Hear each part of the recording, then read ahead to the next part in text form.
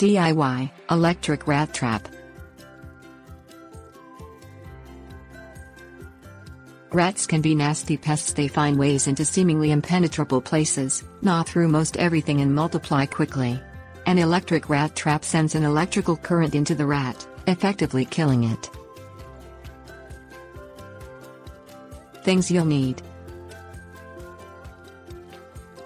small animal trap, sheet metal, 12-volt battery, jumper cables, peanut butter. Purchase a small animal trap. This is a wire cage with a trapdoor that shuts behind an animal after it enters.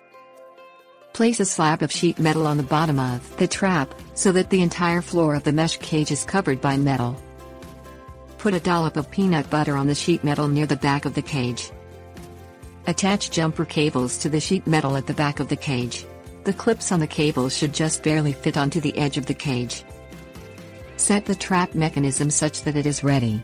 Place the cage in an area known to be frequented by rats. Attach the jumper cables to a 12-volt battery. Wait for a rat. Once the rat goes into the cage, the trapdoor will shut behind it. The rat will be standing on the electrified sheet metal, which will electrocute it instantly. Tips: warnings. Keep pets and children away from the trap.